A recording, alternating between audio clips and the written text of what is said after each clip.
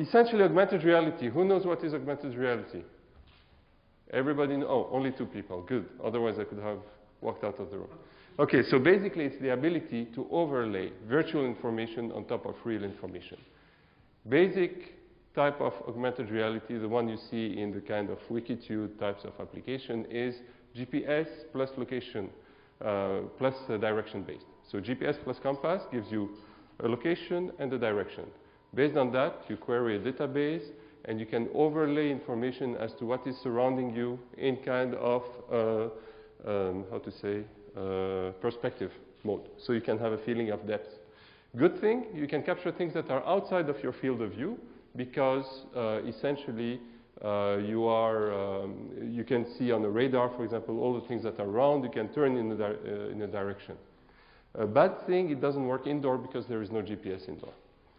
Next, visual-based augmented reality, on the other hand, is much more interesting. It's the ability to overlay virtual information, again, on top of real information, but this time using recognition, image recognition of what you see in the field of view, and overlaying data that is relevant. So, for example, in location-based augmented reality, you are reliant on a database.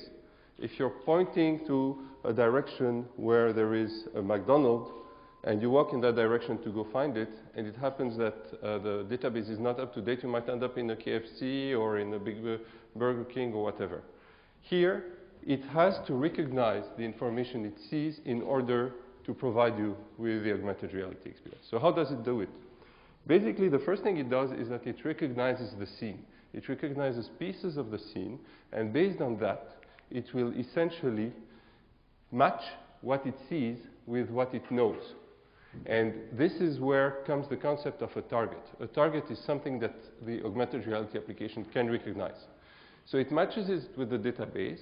Once it identifies it, it will basically lock into it. So for example, it's going to recognize the Cheerio box.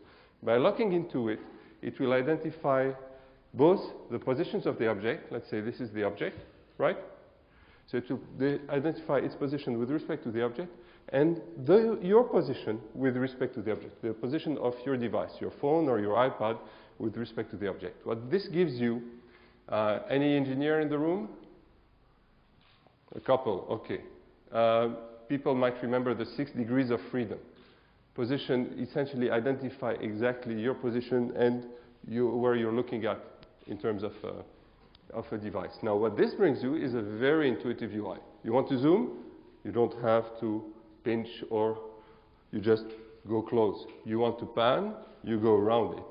You want to go down, you go down it. You're going to see it by yourself. So this is basically the position and orientation. And that it does, once it does that, it will represent an object. It will represent very often a 3D asset, because this is the most wow effect, but it could be a video being played, it could be an audio file, it could be anything in that context. Now, this, in order for this to be smooth, it has to run basically about scanning, comparing, positioning, and rendering 30 times per second. So that this is the level of performance that is required from the toolkit, and this is why the toolkit is quite sophisticated.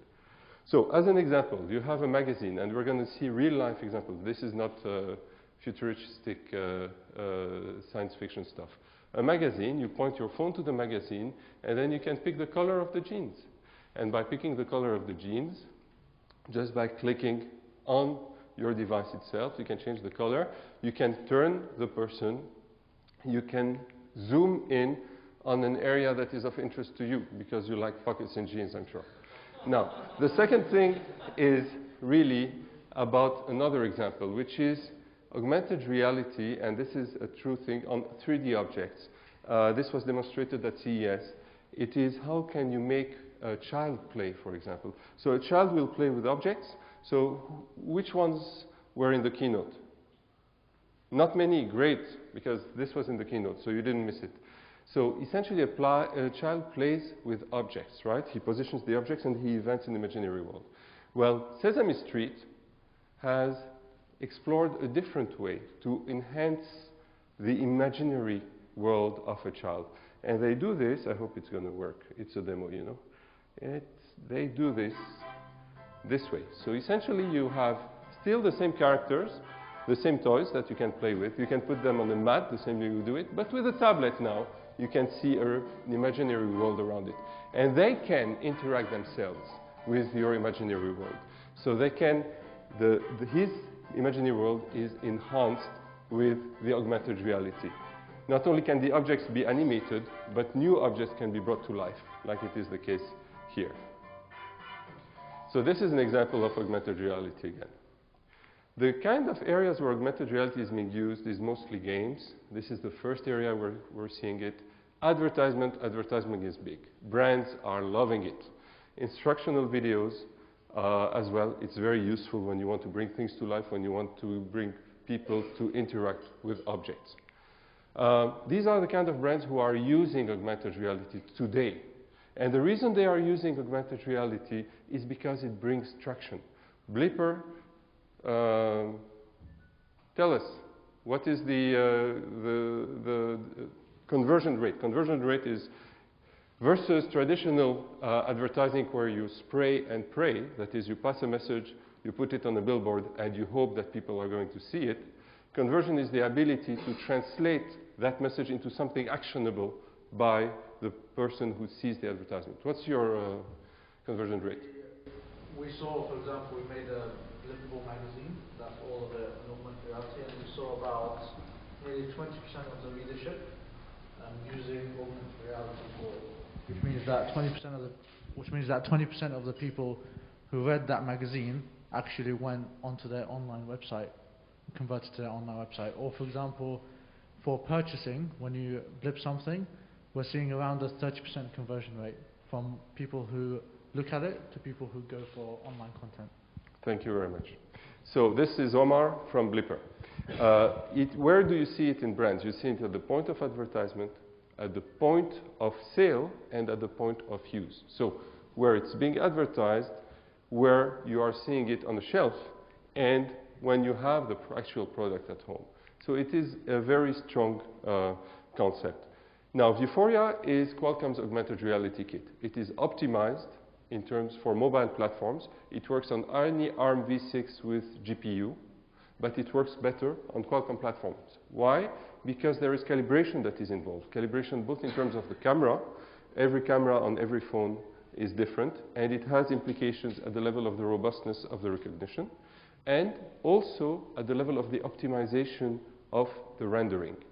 So all of this is optimized for our platforms. But it doesn't mean that it doesn't work on non-Qualcomm platform. I was able to make it run on many different platforms. Actually, it runs on an iOS phone as well. So what we see today is a huge traction for this SDK. We have more than 24,000 developers, more than 400 apps in the marketplace, and basically it runs on about 400 models of phones. And these are the ones they are tested against. This is the kind of recognition you see. This is the kind of articles you see in the press about the Vuforia kit. You want to try it, you go to developer.qualcomm.com/AR, and you will be able to download it.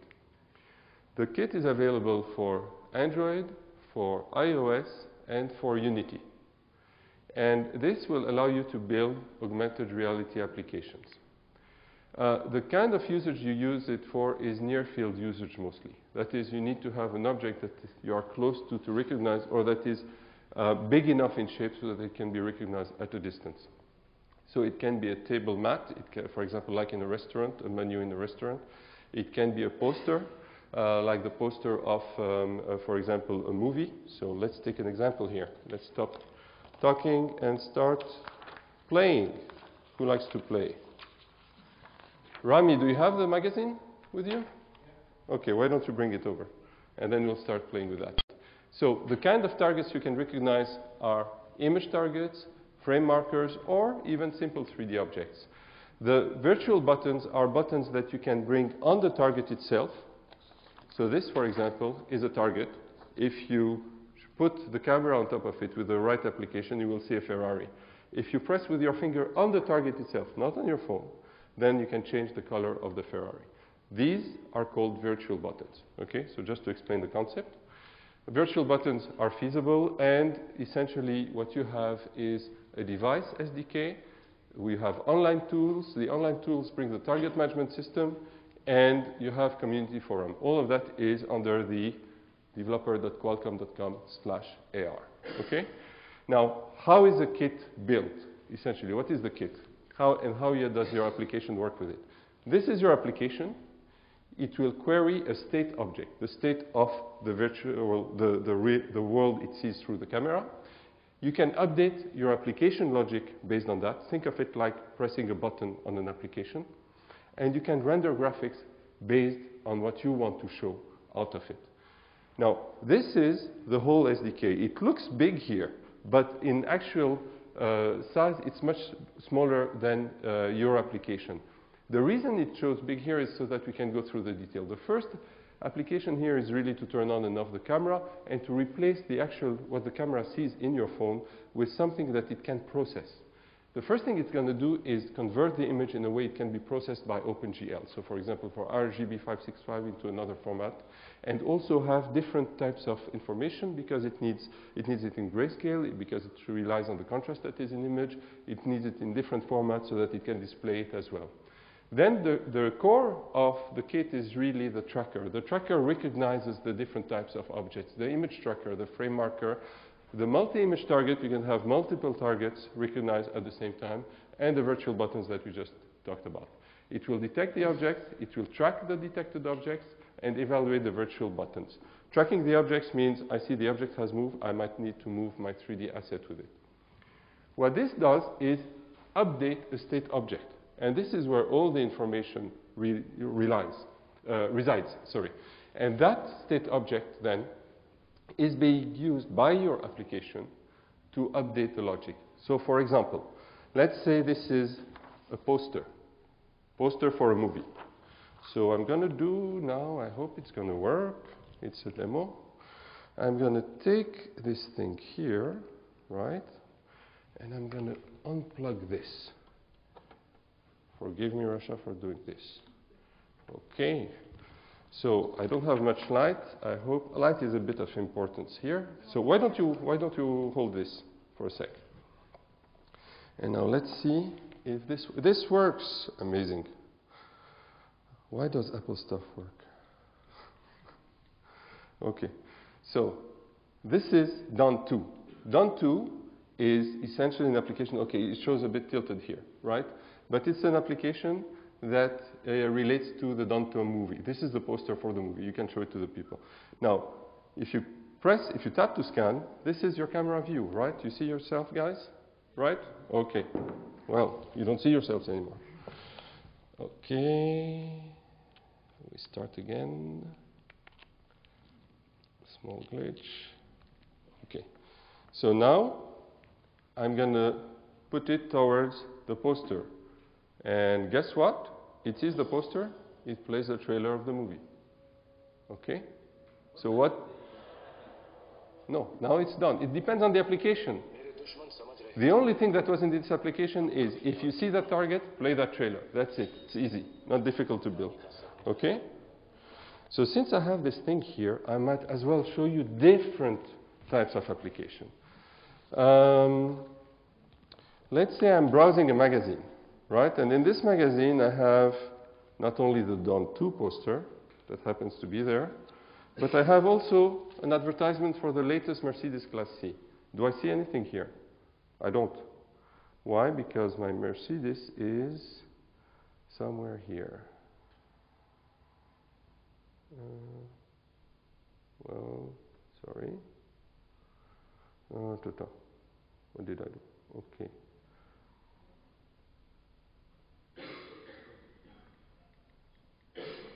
There.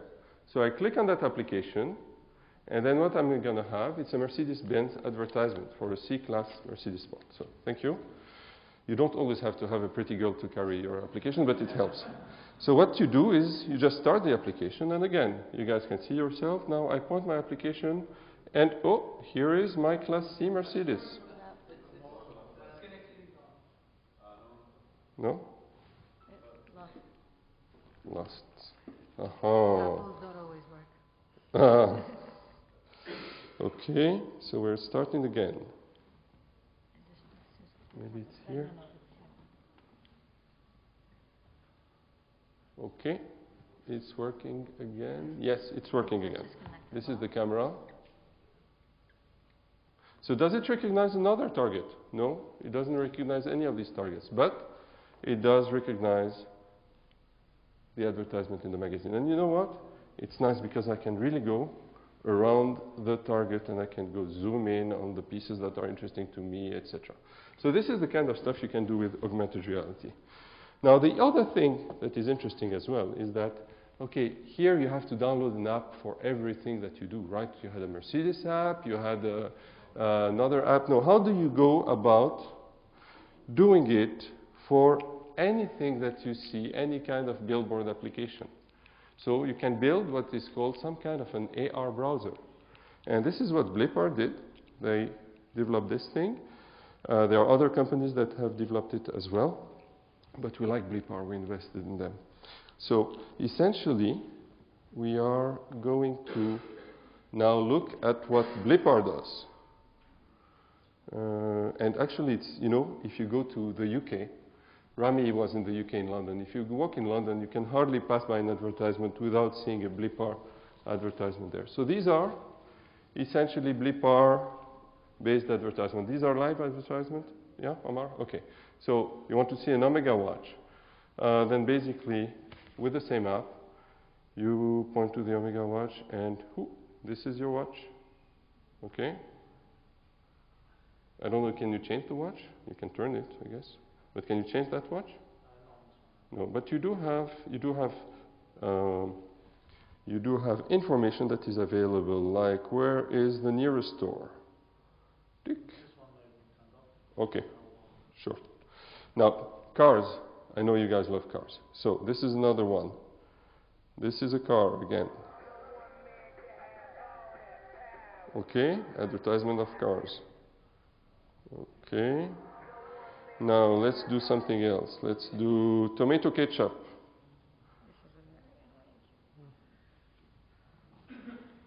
This I'll have to Microsoft connection doesn't like the application. The Microsoft connection. It's a Microsoft cable. Kidding. My phone is a Microsoft phone. Okay, so don't get me in trouble with Microsoft. It's a Windows phone.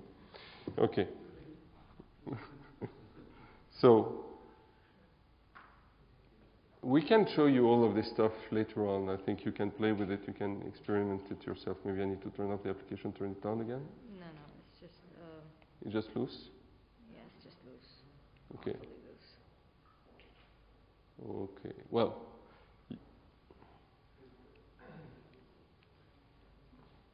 No? No. Well, let's keep it there. Let me try it again. No input. This thing really doesn't like augmented reality. Oh, here. There. Yeah, it just, So. do you want me to hold it for you? Wow. Sure. Tomato ketchup, see?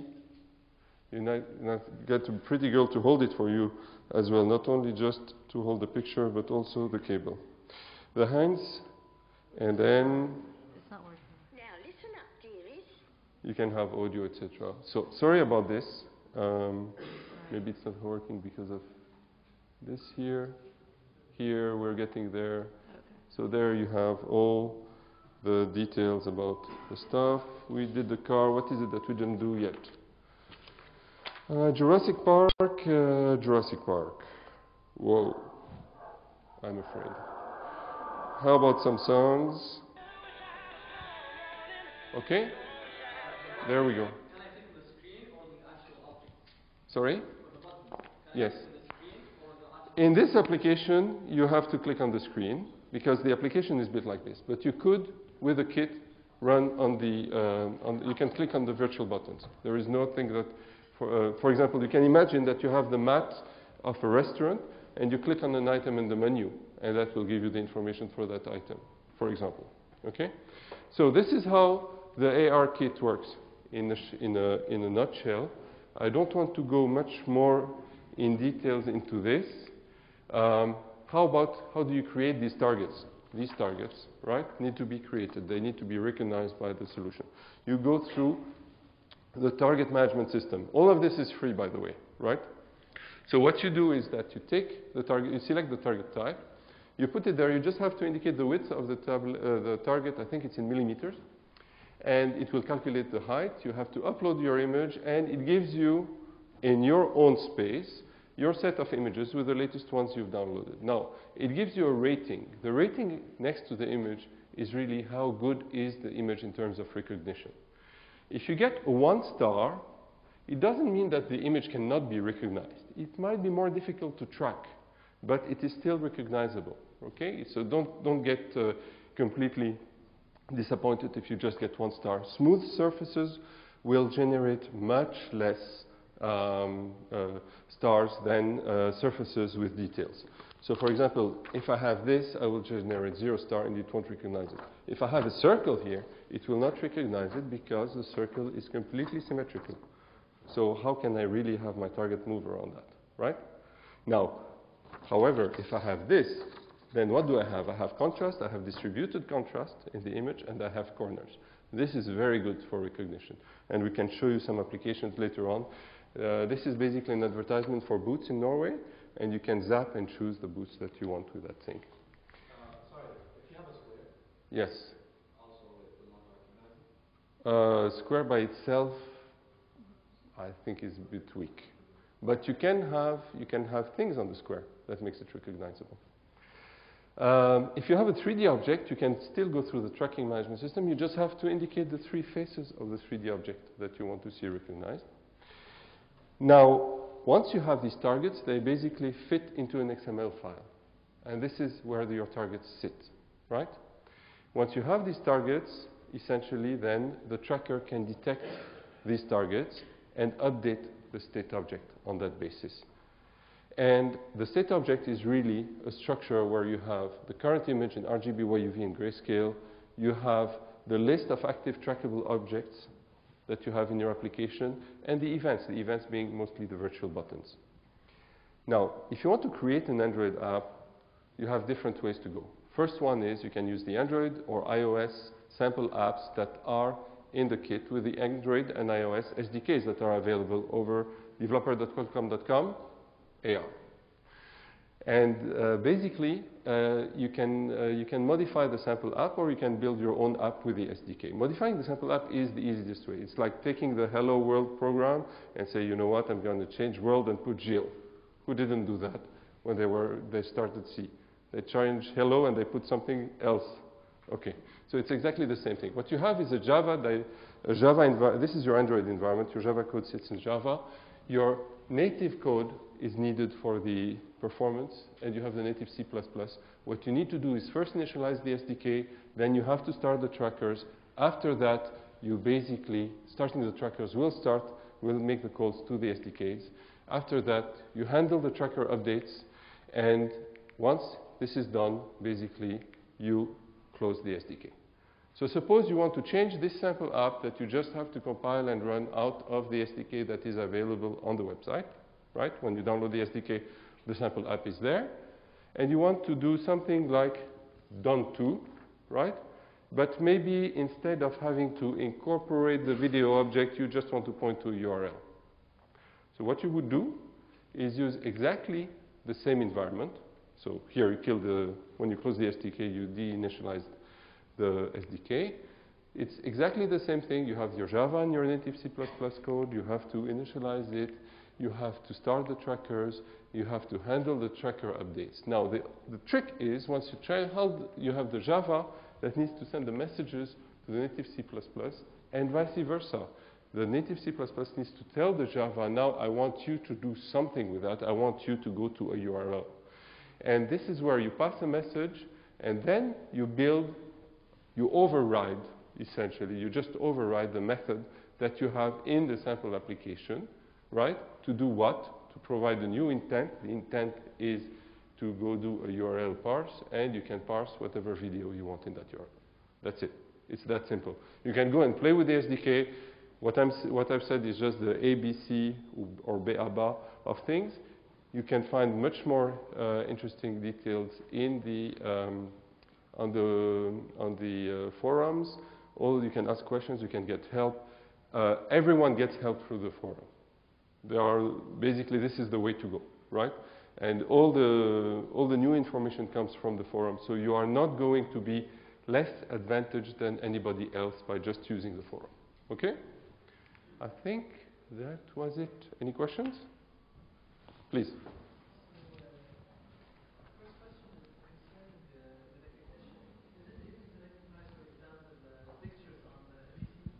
Yes.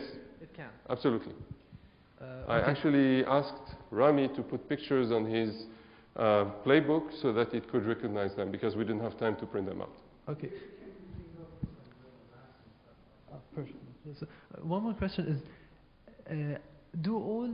what is the added value of using Vuforia versus, I don't know if there are libraries out there that utilize the camera to be able to do this, but do you guys, for example, do hardware acceleration to be able to do that, or hardware optimization? I mean, what's the added value? Absolutely. So this is a very good question.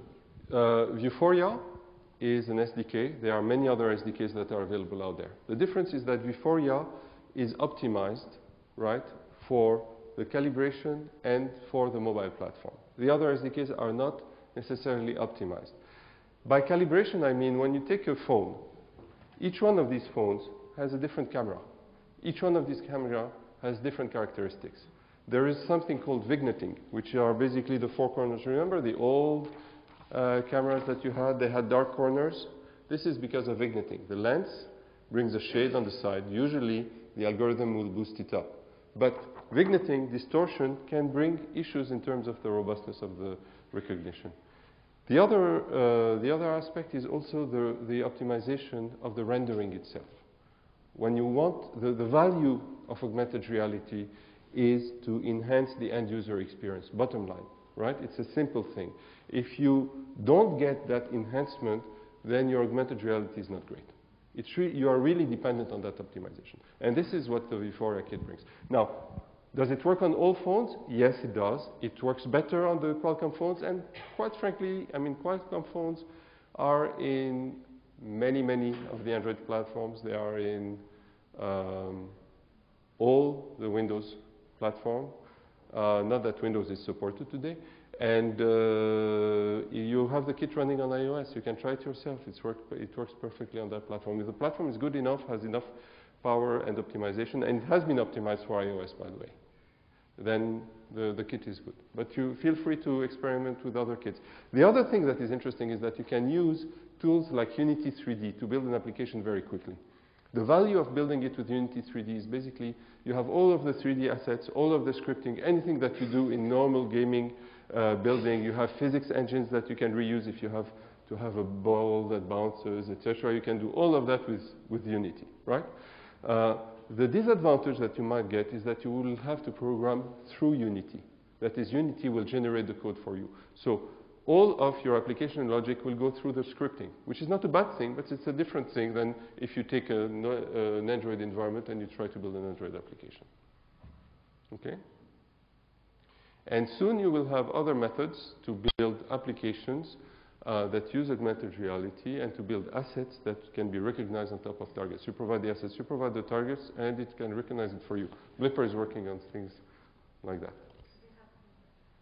Just a small question. Sure.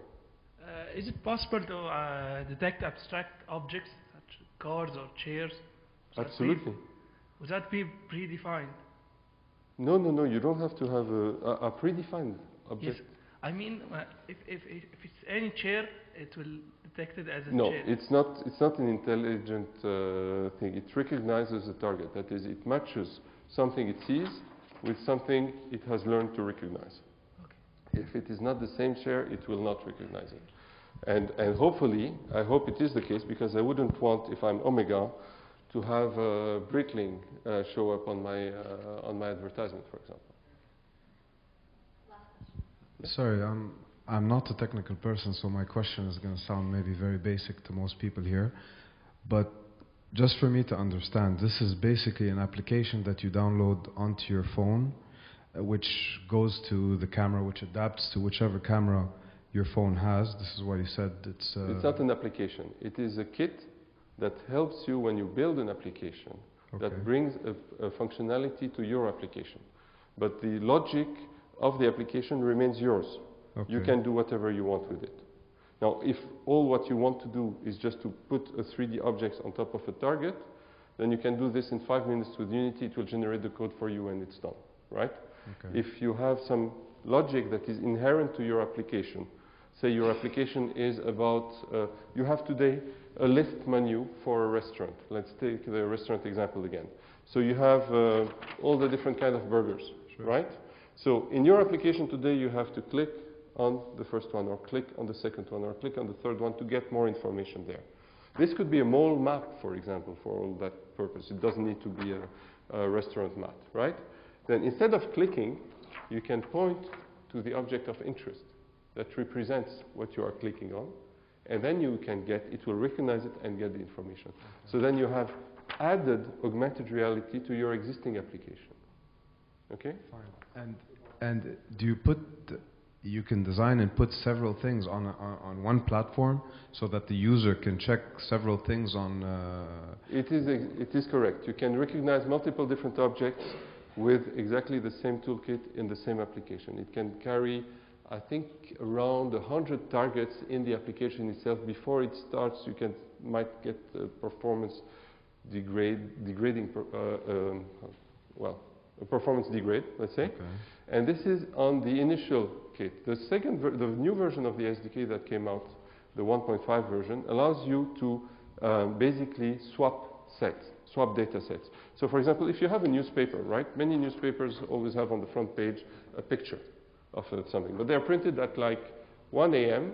and by 7 a.m. when you read the newspaper, often the information has changed. Sure. How about you can just point your phone to that thing and get the latest just by pointing to a URL, like we saw the example, and you get the latest video, not only still, but video about the current event that is being depicted in the newspaper. Now, you don't want to have to download a new application every day to do this. So the logic remains the same. It is the same application. What happens is that the application will go fetch the new target, the new image, and the new asset, the new video URL, every day. So when you open your application, it checks, is it a new day? Yes, it goes fetch it, and you can use it. It's transparent. And last question, is this something that is selected by the user, him or herself? I mean, does the user of the phone owner, are they the person that determines what it is that they want to scan via augmented reality? Or is it somebody like Blipar that would program... You as a brand or as a publisher decide what you want as a target. Now, there are applications that allow the end user to define it themselves, right?